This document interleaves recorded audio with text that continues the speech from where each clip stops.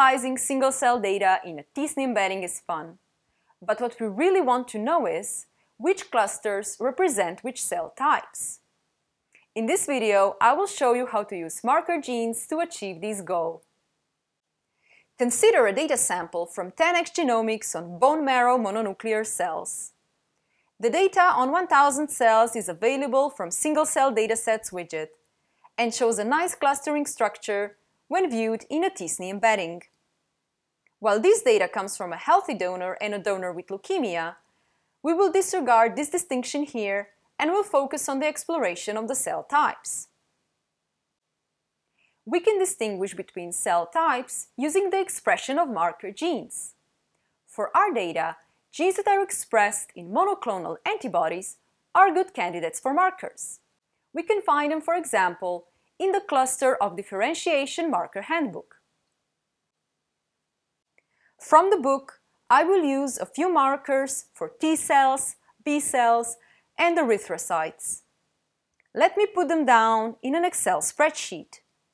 I will create a table with two columns, one for genes and the other one for cell types.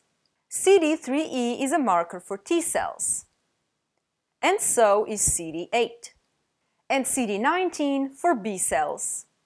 From the handbook, I will use a CD235A as a marker for erythrocytes. Here is my short list of marker genes with associated cell types. Let's save it to the desktop. Let us use the file widget in Orange to load the marker data. Orange correctly assumes that the cell type is a category and that the gene column contains text. I will use the Genes widget to convert these texts to gene IDs and tell it that the genes are stored in the data column called Genes. All our 4 genes were found in the NCBI database. I will display my list of genes in the data table to also show the cell type. In the data table, I can select any row and the widget will communicate the selection further down the workflow. Let me select the 2 rows with the T cell markers.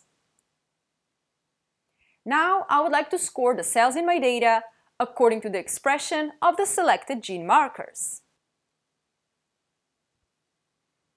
I will use the Score Cells widget, give it the data from single-cell datasets and the list of genes from the data table.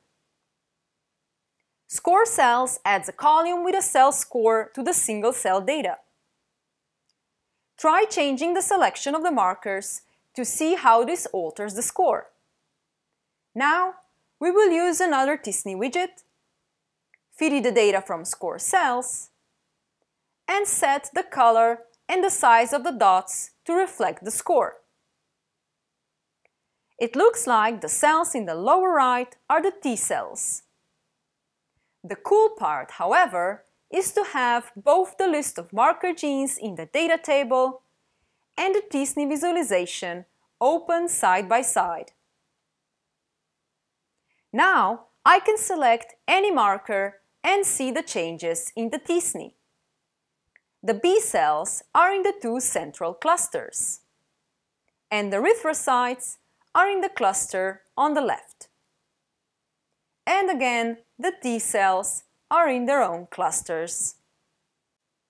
I could now add some more genes to my Excel spreadsheet, reload the data with the File widget, and play around with some more markers.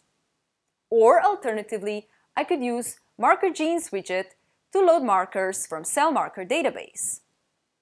Or select a cluster of cells to find differentially expressed genes and with those potential new markers.